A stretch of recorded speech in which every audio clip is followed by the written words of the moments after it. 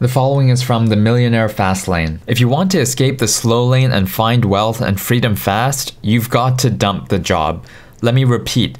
Dump the damn job. And then he goes on to say why jobs suck. That's not to say don't work. In fact, he said, while I worked on my plan, I gave 7 for 0. That means I worked 7 days and didn't take a day off. Now I do 0 for 7. I work 0 days and get 7 days of freedom. So he worked hard, but he didn't work hard doing jobs. There is a snippet of a story of a guy who started working 2 jobs when he was 30 years old because he had nothing. So this guy who had nothing at 30 started 2 jobs, and with a second job and frugal lifestyle had saved about $50,000 in 5 years. And he reached a breaking point. 5 years is a long time to live in a room no bigger than a jail cell. The jobs are mind-numbing. I feel like my life is a prison. I have a good lifestyle for saving money, but at the expense of my mental sanity and happiness as a human being.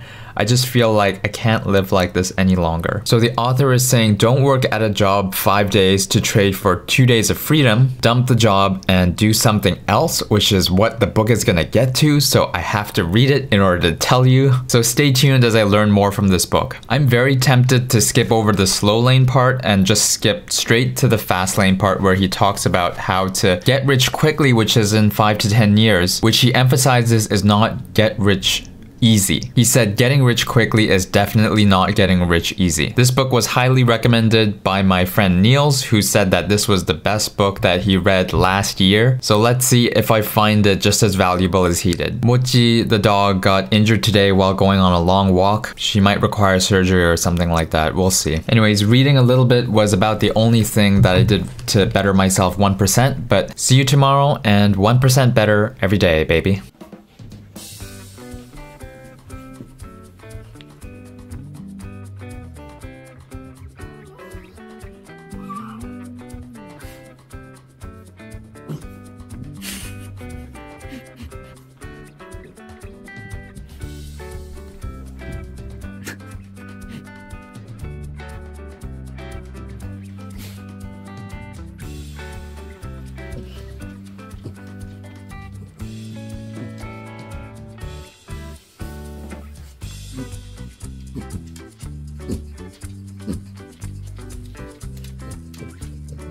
Piggy Mochi.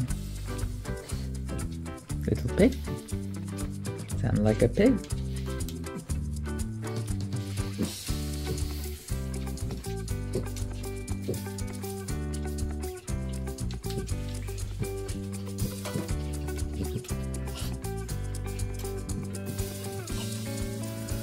Tigger likes looking out the window, even if it's pitch black outside. Cat TV. Oh, poor Mochi.